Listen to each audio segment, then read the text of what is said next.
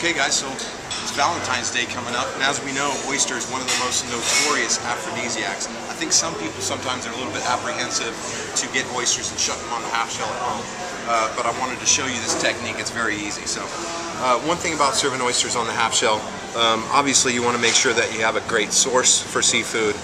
Freshness is key here. And we are in a wealth and abundance of great seafood and oysters here in Seattle.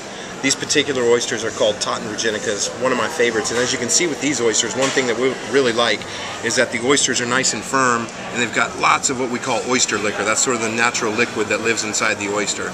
Incredibly fresh, and when we see it nice and clear and full of oyster liquor like that, we know we've got a great oyster. But it's as easy as just having like a dish towel at home to save you. So you can really get a grip on the oyster with the towel and hold it there. If you were to somehow miss, the towel is going to save you from putting the oyster knife through your hand, which is good, believe me.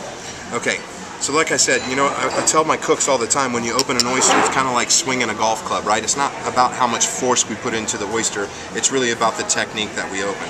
All oysters like this have a hinge right in here.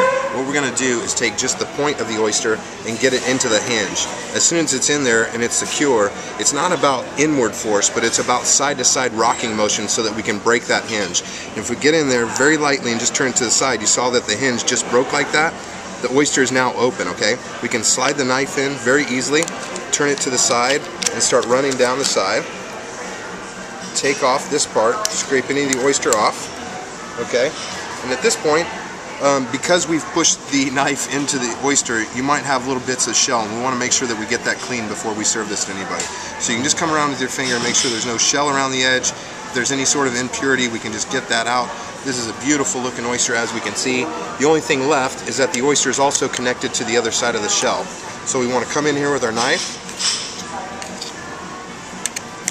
get that muscle disconnected. It's ready to go.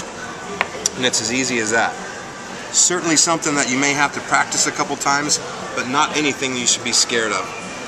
So get oysters, get an oyster knife, get a dish towel, shuck some oysters, and enjoy Valentine's Day.